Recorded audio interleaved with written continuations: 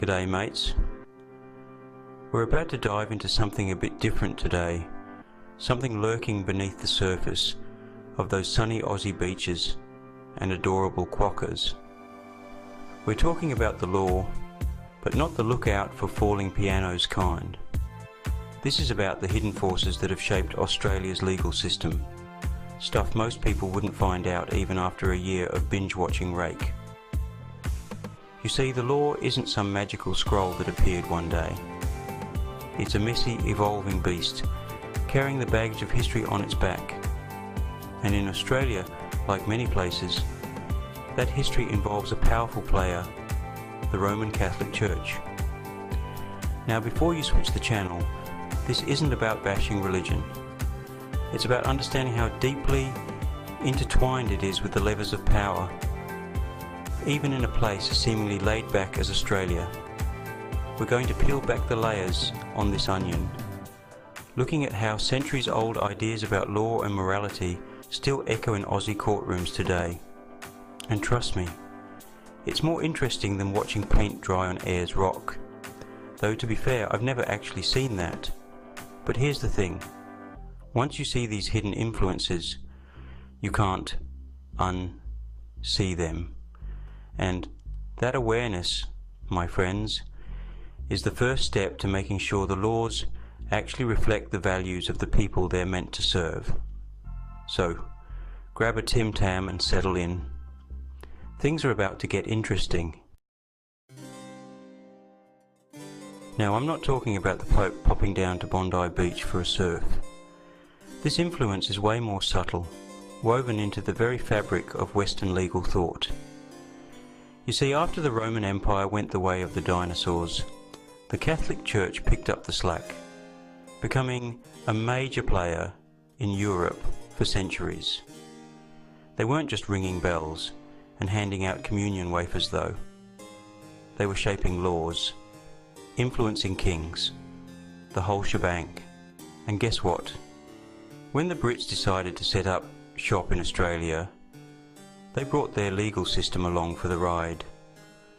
A system steeped in, you guessed it, centuries of Catholic Church influence. This wasn't some malicious plot, mind you. It's just how things were done back then.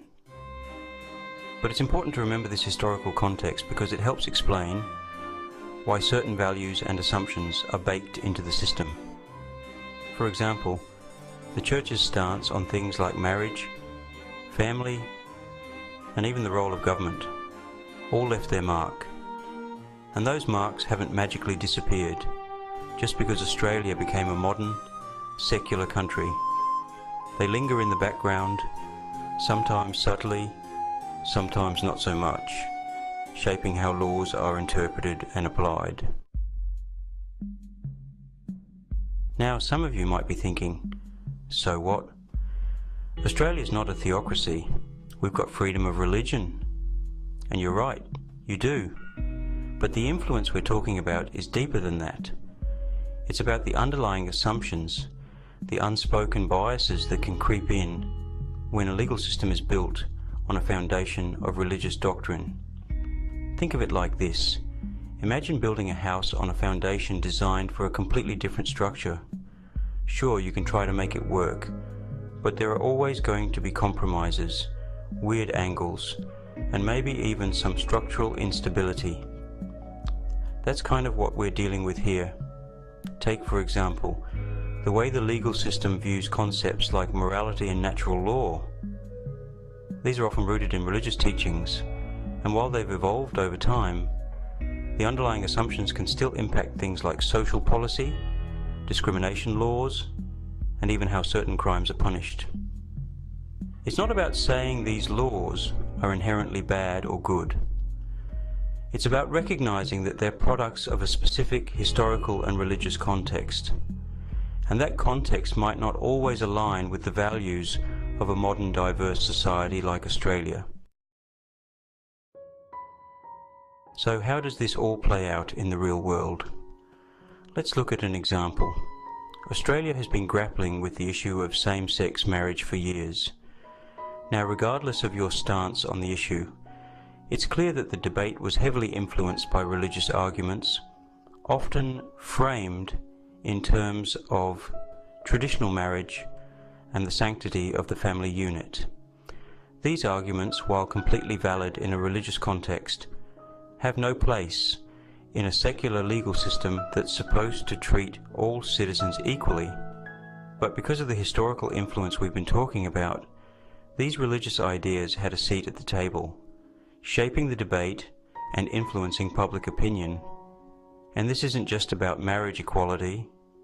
This underlying tension between religious values and secular law pops up in all sorts of areas, from abortion rights to euthanasia to education policy. It's a constant reminder that the ghosts of history are still very much present in the Australian legal system.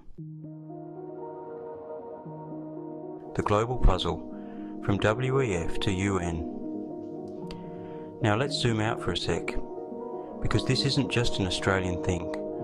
All around the world, people are waking up to the fact that powerful institutions, from the World Economic Forum to the United Nations, are often accused of pushing agendas that don't always align with the best interests of everyday people. Whether it's concerns about corporate influence at the World Economic Forum, or worries about unelected bureaucrats at the United Nations, there's a growing sense that these global players are out of touch, more concerned with abstract ideals than the real-world consequences of their policies. And you know what? Sometimes those concerns are totally valid. We need to be able to scrutinise these institutions, hold them accountable, and make sure they're actually serving the people, not the other way around. Waking up down under. So, what does this all mean for our mates down under? It means it's time for a good old-fashioned reality check. Australians are known for their no-nonsense attitude, their willingness to call a spade a spade. Well, it's time to bring that same energy to the way we think about our legal system. We can't just blindly accept things, because that's how it's always been done. We need to ask tough questions about where these laws come from, what assumptions they're based on, and whether they're actually serving us in the 21st century. This isn't about being disrespectful to the past. It's about respecting ourselves enough to demand a legal system that reflects our values, our diversity, and our vision for the future. Taking back the outback, a user's guide.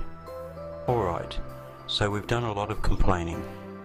Now let's talk solutions. What can the average bloke or Sheila do to reclaim their power? Well, for starters, we need to get informed. Read up on the history of the Australian legal system. Learn about the influence of religion, both past and present.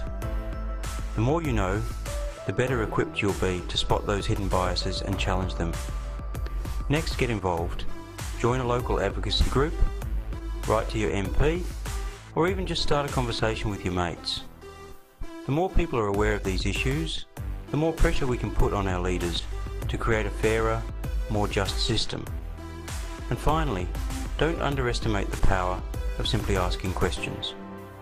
When you hear a law being debated, ask yourself, whose interest does this serve? Is it fair to everyone? Does it reflect the kind of society we want to live in? The power of knowing and caring. Here's the thing about knowledge. It's like Vegemite, a bit of an acquired taste. But once you get it, you get it. And once you understand how these hidden forces work, you start to see them everywhere. You start to see how they influence everything, from the news you consume to the politicians you vote for. But knowledge without action is like a kangaroo without a pouch. Kind of pointless. That's why it's so important to channel that awareness into something productive. Support organisations fighting for legal reform. have those awkward conversations with your family and friends, make some noise. Because here's the kicker. A democracy only works if the people actually understand and participate in the system. Otherwise, it's just a bunch of blokes in suits making decisions in a room. And we all know how that usually turns out. G'day to a fairer future. So there you have it. A crash course in the hidden history of the Australian legal system. It's not always pretty, but hey, neither is a drop bear.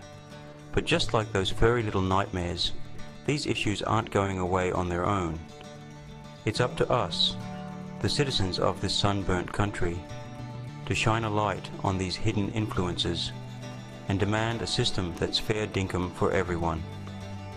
Remember, the law isn't some immutable force of nature. It's a human creation, and like all human creations, it's flawed and constantly evolving. And with a little bit of knowledge, a healthy dose of skepticism, and a whole lot of Aussie grit, we can shape it into something we can all be proud of. Now, if you'll excuse me, I'm off to find a Tim Tam and contemplate the existential dread of a legal system built on centuries of religious dogma. Just another day in the land down under.